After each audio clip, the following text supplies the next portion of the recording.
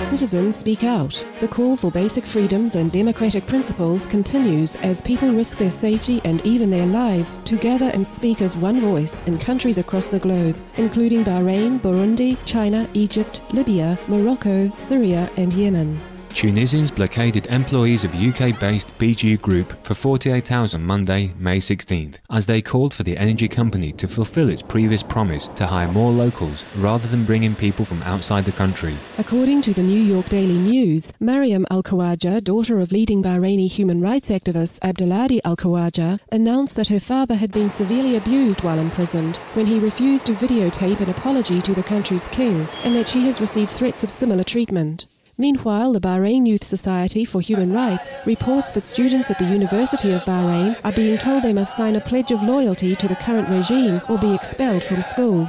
Meanwhile, 2 ships attempting to bring letters from Iranians to Bahraini protesters were turned back when they encountered coalition warships of countries engaged in the crackdown on protesters in Bahrain. Around 10 Moroccans were injured Sunday when they were blocked by police from reaching the headquarters of the National Intelligence Services to protest human rights abuses at a detention centre in Tamara. The Moroccan National Press Union also spoke out against the aggressive handling of the press attempting to cover the protests. Egypt's former First Lady Suzanne Mubarak, who was detained for questioning over potential illegal profiting from her husband's position as president, relinquished $3.4 million in cash and authorized the sale of a villa she owns. Various press agencies report that she and the former president possess several $billion, which has drawn criticism in a country where the majority live on less than $2 per day. A court in Burundi freed journalist Jean-Claude Kabumbagu after 10 months of detention, while in China, detained artist Ai Weiwei was allowed to meet with his wife for the first time after 2 months of imprisonment.